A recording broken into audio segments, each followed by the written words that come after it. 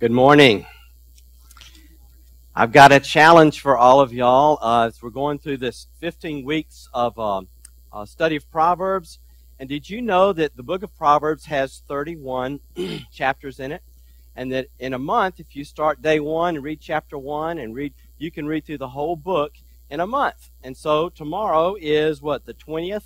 I want to encourage you to start in Proverbs chapter 20 and begin reading that, and then that next day and go on through. If you do that, you'll be able to read through the book of Proverbs 2 or 3 times by the time we get through this series. And I think if we do that, we'll all be a little bit wiser for it.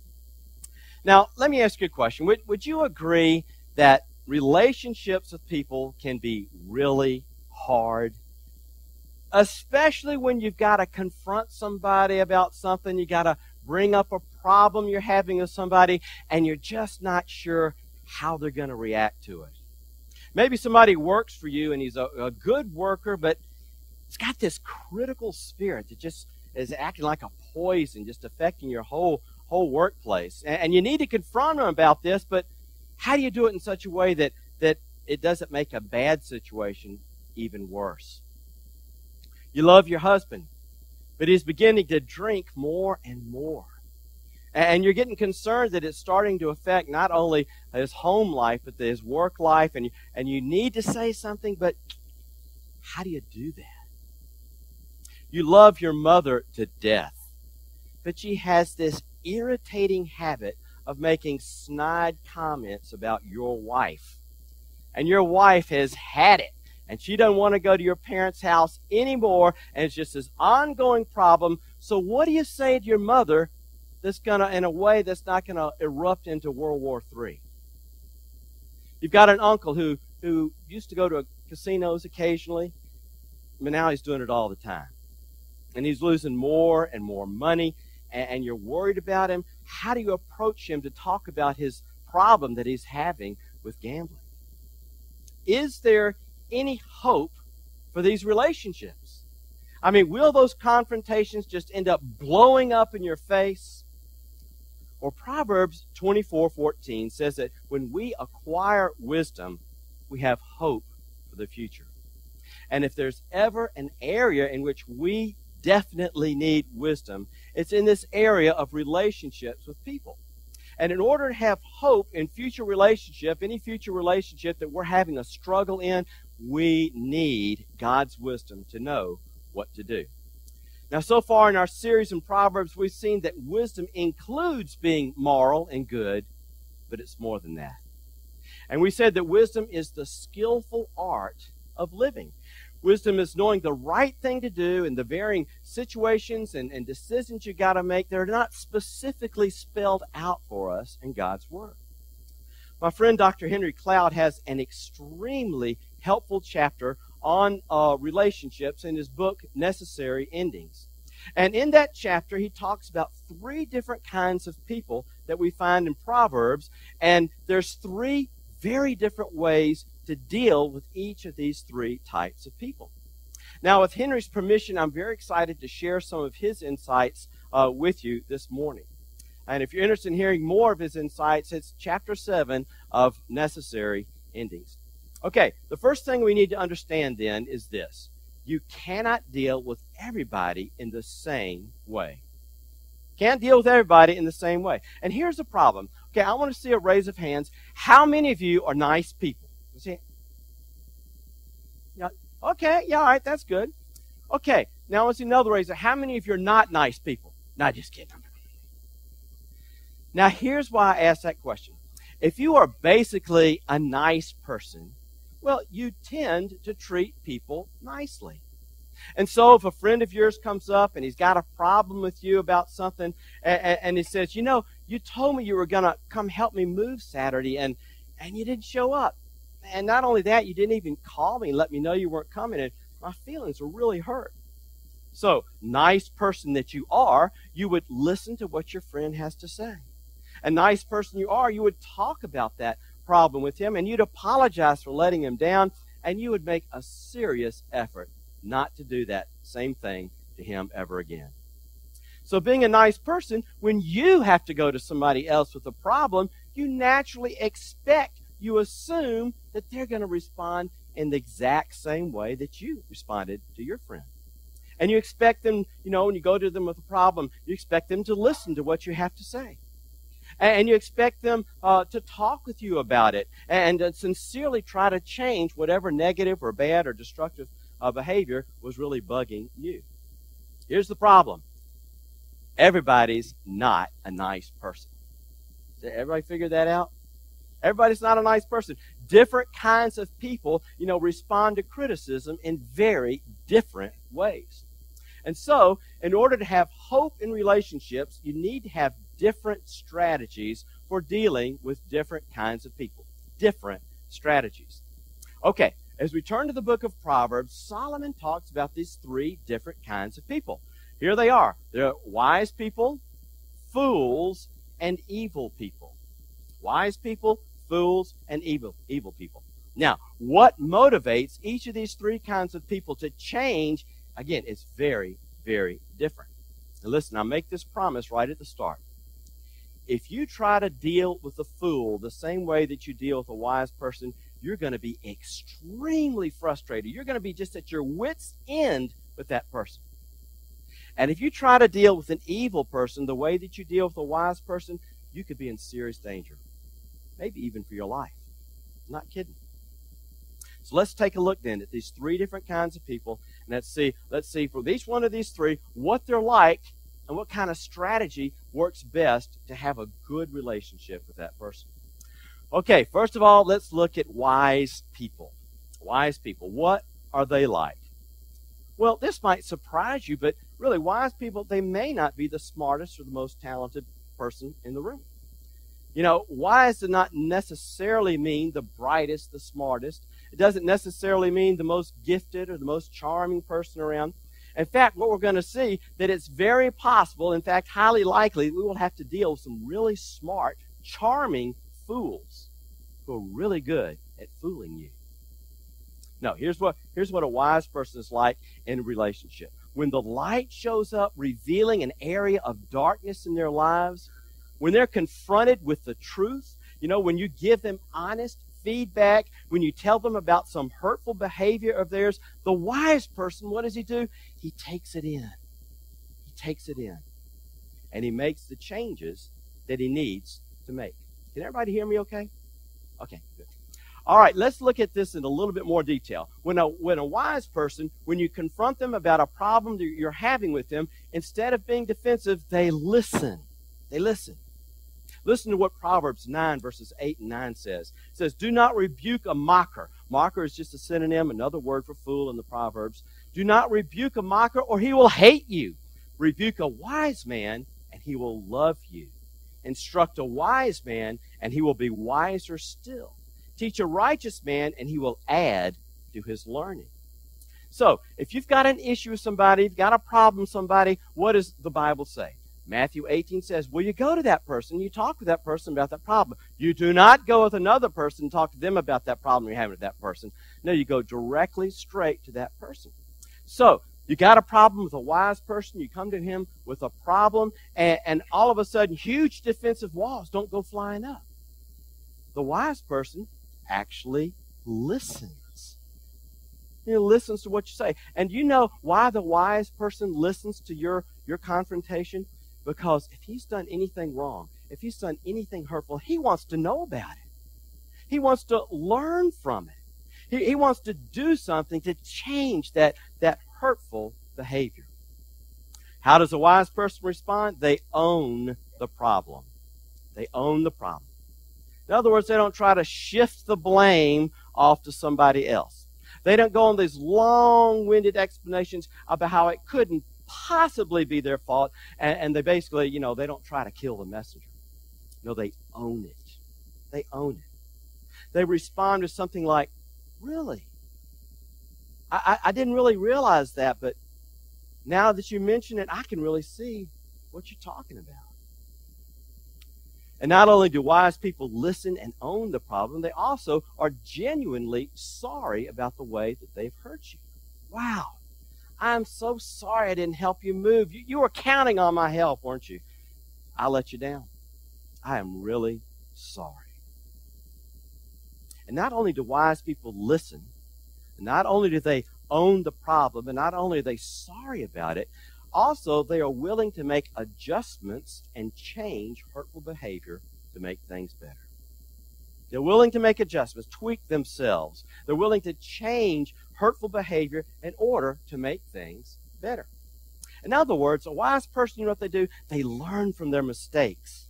They learn from them. And they don't let those mistakes, become a pattern of behavior in their lives.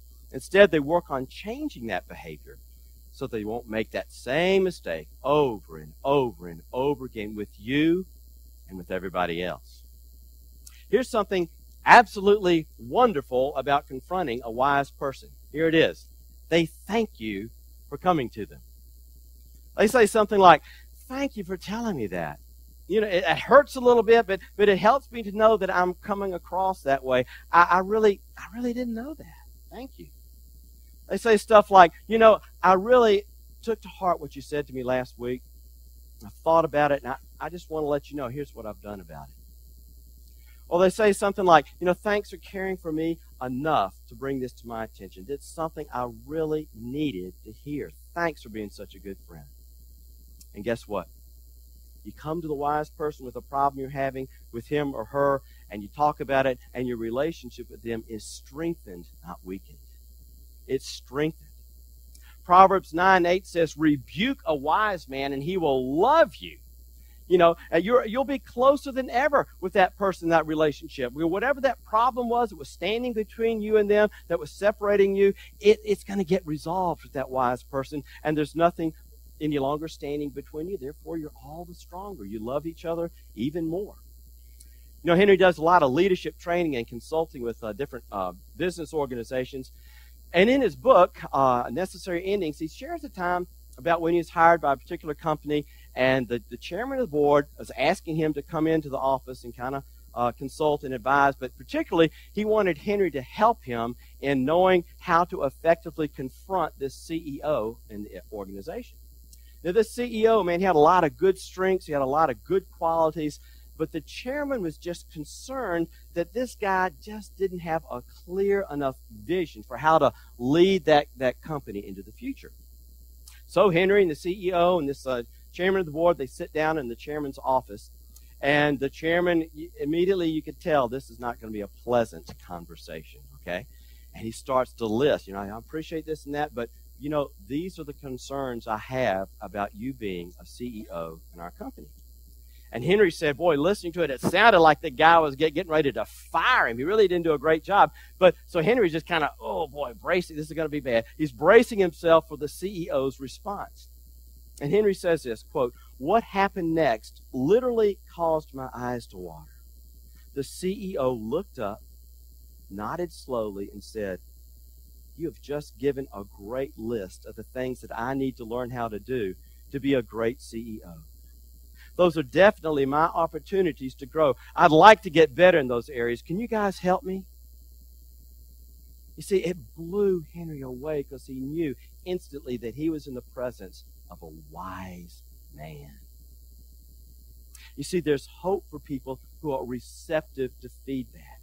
There's hope for people who are willing to take ownership of where they need to grow. That's how a wise person functions in relationships. So, what's the strategy then? How do we deal with a wise person when you've got a problem with them? The strategy is talk. You talk to them. You know why? Because talking with a wise person is very productive. And what it does, it helps resolve problems and clear up issues that are standing between you. So you talk and you continue to invest in that relationship. Henry and the chairman, after that response, they invested. They took some time to train and give him some structures and show him some ways to accomplish these things. And he learned, and he grew, and he became an excellent CEO for that company. So, with a wise person, then you talk, you continue to pour your life into that person, and that relationship will deepen and it will grow. Okay, let's move on then to category number 2, foolish people. Foolish people. Again, Proverbs 9:8 warns us, whoever corrects a mocker or a fool invites insult. Insult. What's a fool like?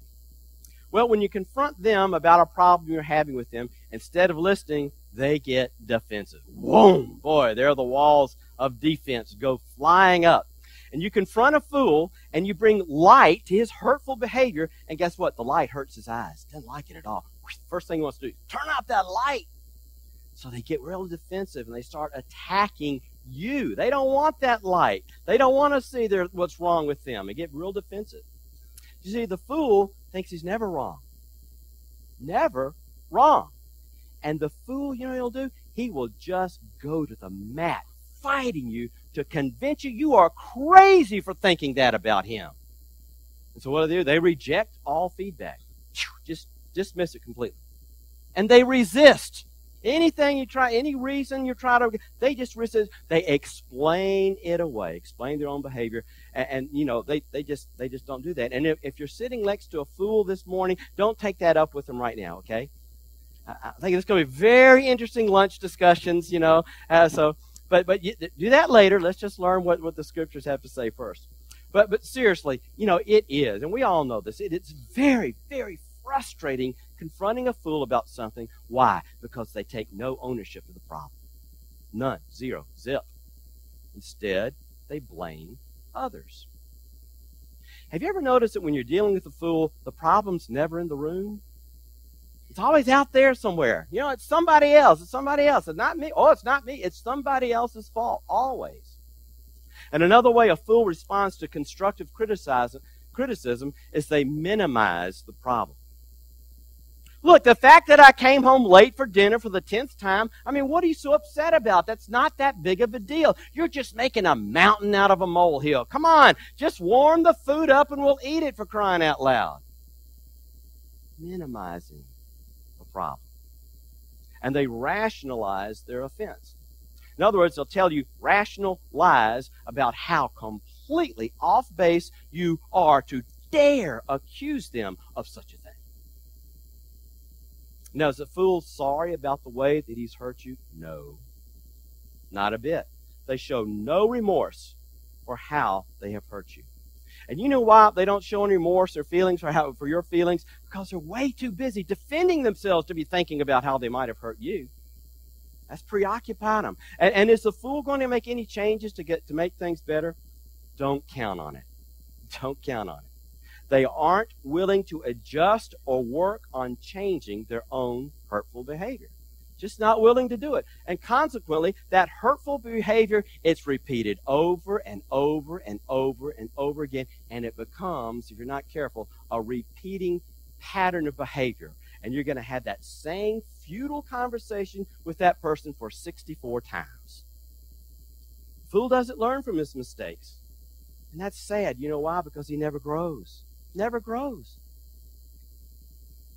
Never gets better. And does the fool thank you for bringing his selfish, sinful, hurt behavior to your attention? Not exactly. Not exactly. No, they are angry at you for confronting them and become resentful towards you. Angry. Resentful. And the talk, you know, you're talking to the fool, is inevitably going to turn into an argument. And with these kind of folks, you know, the relationship is not going to be strengthened. It's going to be weakened. Slowly but surely, it's going to weaken until, you know what, it's possible for that relationship just to die. And just because a person's a fool, it doesn't mean he's dumb. Doesn't mean he's lacking in talent. In fact, in many cases, he may be the smartest and most talented person at the table. And she can usually, talk circles around you and be extremely convincing about her complete 100% total innocence. When you confront a fool, it's not long before you start to feel just completely hopeless about that relationship. And you're having that same conversation. You're dealing with that same issue over and over again, and you get nowhere. Nothing changes whatsoever, and your frustration will eventually turn into just utter despair. You see, the fool's goal, what he's really after, whether he realizes it or not, is to avoid ownership of his own hurtful behavior. And here's why. If the fool owns it, if he admits that he really does have that problem, then he'll actually have to take responsibility for it. And if he takes responsibility for it, it means he's going to have to make some changes, and the fool is not interested at all in making changes. No, he wants you to change. He's happy the way he is. He don't want to change. Now that we're all completely depressed out of our minds, what is the strategy for dealing with fools? Well, here's the strategy. You've all heard the definition of insanity, haven't you? You've heard this. Insanity is when you continue to do the same action over and over again and expect a different result. That's insanity. Crazy people do that. Well, guess what? Talking to a fool, it'll drive you crazy. It really will. So the strategy, here it is. You ready for it? Ready for it? The strategy is stop talking about the problem. You heard me. Stop talking about the problem. Now, if you've had this conversation 63 times, do you really think conversation number 64 is going to work? Are you serious? What would make you think that saying it again would do any good? Now, the fool, really, actually, he wants you to keep talking. He loves to talk. You know why? Because it doesn't make him change.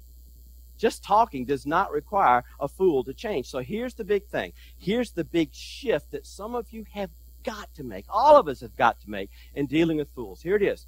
You've got employees, you've talked to about changing things, so you're blue in your face and you're sick of it. And you've got family members you've talked to, you're blue in the face and nothing changes. So what do?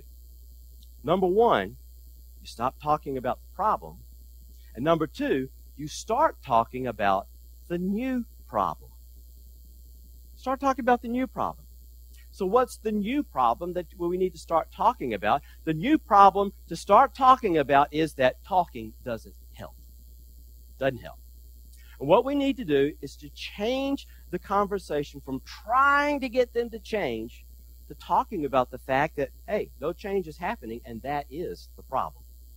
So you come up to the fool and you say, you know how I've talked to you repeatedly about your addiction, or about your rageaholic driving, or about spending more money than we have in our bank account, or about screaming at the kids and terrorizing, whatever the issue is. You come up, you say, I don't want to talk about that anymore. I'm done. It's over. And the fool will stare at you incredulously, wondering what alien being has inhabited your body of the person he once knew. Because you've never responded that way before, okay? And then you say, I want to talk to you about how talking is just not helping. And I need to do something different. I need to do something different. And you're going to say, I'm not going to talk to you anymore about you changing, because I realize that I now have to make some changes. And here they are. Boom, boom, boom. And then what you do is you set limits and you establish consequences. Limits, consequences. Those are the golden words. Sam, if you missed another deadline, I'm going to replace you. Mary, since you continue to charge more on the credit card than we can ever afford to pay, I've canceled the credit card. Son, since you're not able to meet the curfew that I've set for you on Saturday nights, your driving privileges have been suspended for a month. Give me the keys. Dave, I want to live in a sober house. Really do. And since you have chosen to not do anything about your addiction, I won't be living with you anymore until you get treatment and get sober. Now, here are some tips in setting these limits. First of all, be very specific. Very specific. You don't say, I'm sick and tired of you being so irresponsible. That's just more talk. Has that gotten you anywhere? No. Instead, you need to carefully get advice on this from someone. Carefully, thoughtfully, prayerfully set up very specific, very clear limits and consequences. In setting limits, this is crucial. This is really important. Make a star by this one. Don't do it in anger. You don't yell. You don't scream. You don't raise your voice. You don't have to have that angry, I hate you look on your face. Totally not necessary. That's counterproductive. You set limits in a very calm, a very unemotional, a very deliberate way. And guys, here's something that absolutely has to change in order for all this to work. We have to shift the need to change.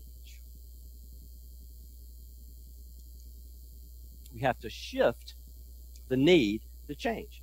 In other words, you feel that the fool needs to change. You feel that the fool needs to pay his bills, that the fool needs to quit screaming at the kids, that you feel he needs to quit gambling. You feel he needs to get in a treatment program. You feel that, but the fool, he doesn't feel he needs to change. I'm fine. I'm happy. What's your problem? So here's what you got to do. You got to shift the need to change off of your shoulders and onto the shoulders of the only person who can do anything about it, the fool. It's kind of like this. It's kind of like the way, we got to treat our kids and raise our kids.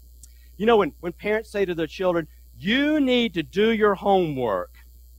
You need to clean up your room. Well, obviously the kid doesn't feel that need. He feels the need to watch TV. He feels the need to live in a messy. He likes messy. He's comfortable in messy. He likes messy. He doesn't feel any need whatsoever to do that. But if the parent says, you know what?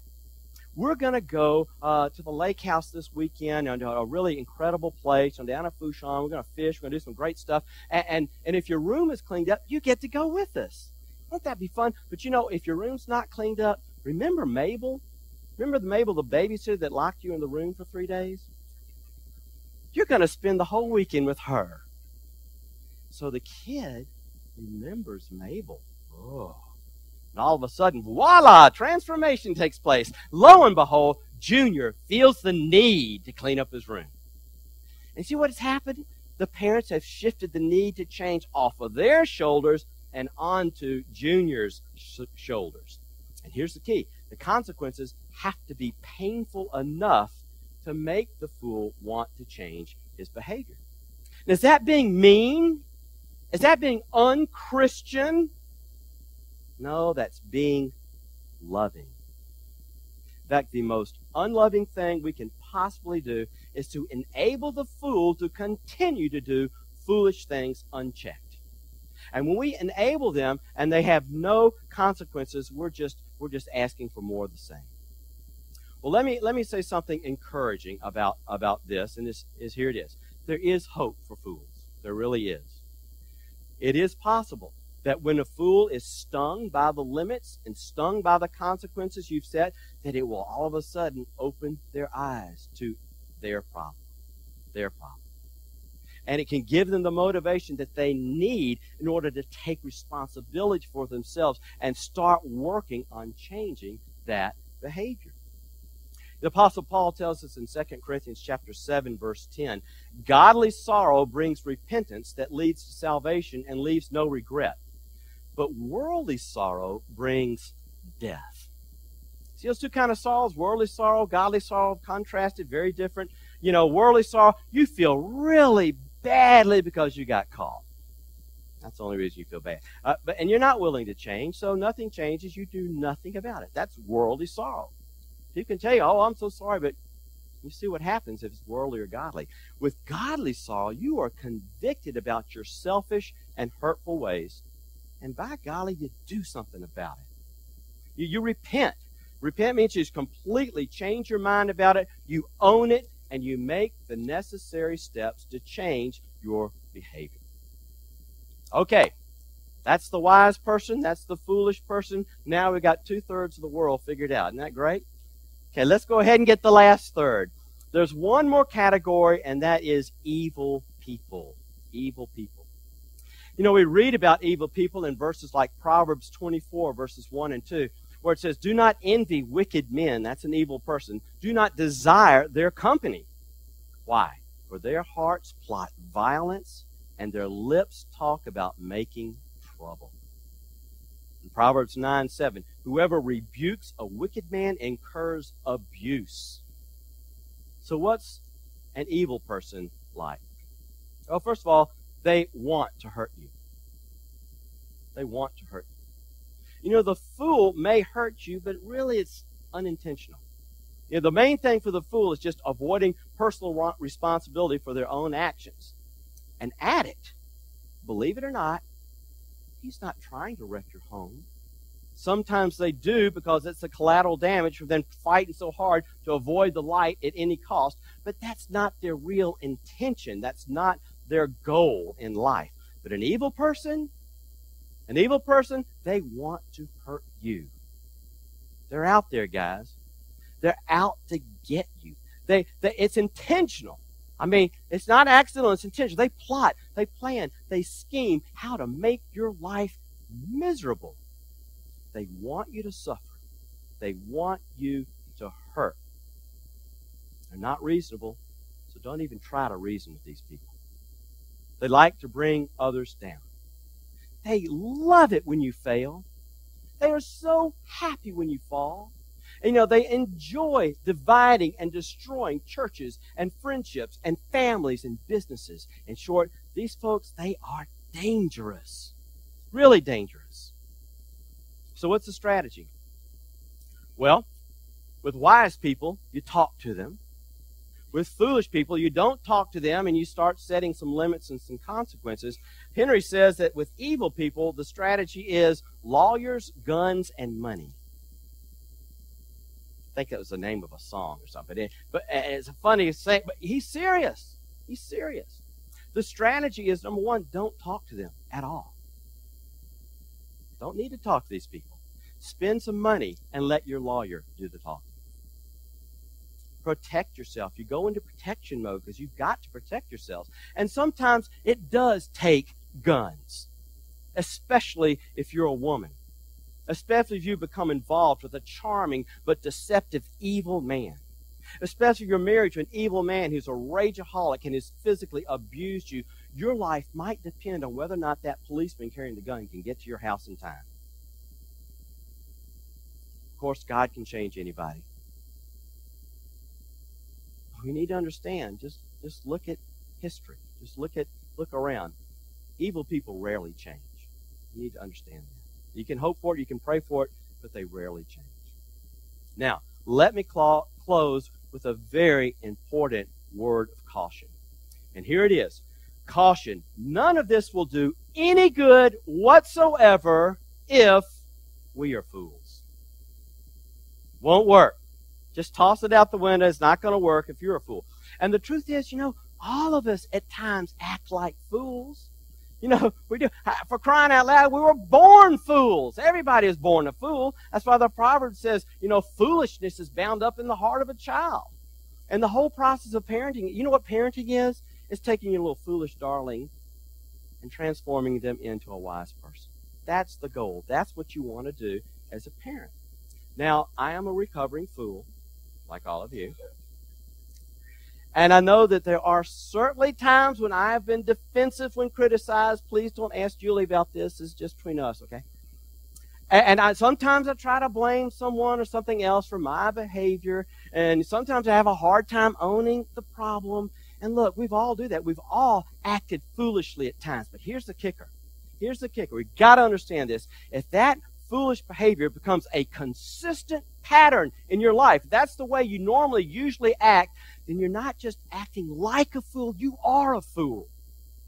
You are a fool. And you know what? That's become a part of your character.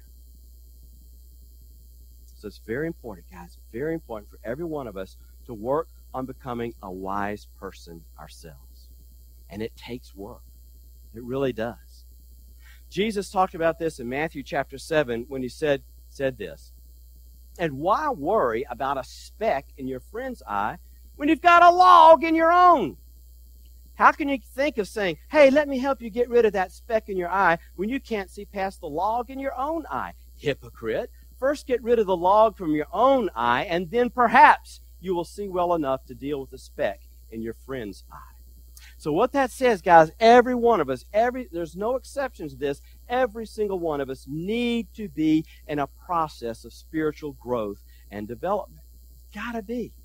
We've got to be in this process of learning to become a wise person. And of course, you know where that begins. If you were here last week, you know what the beginning of wisdom is? The fear of the Lord. The fear of the Lord. And we talk, that's not being scared and cowering in fear. It's talking about, hey, he's got the rightful place in our lives. Fearing the Lord is that he is at the very center of our lives, not just floating around in the periphery. He's at the center. Fearing God, that means you are cultivating a daily love relationship with him. And here's what that's important. As you grow, as you mature in the Lord, you become humble enough to address your own logs.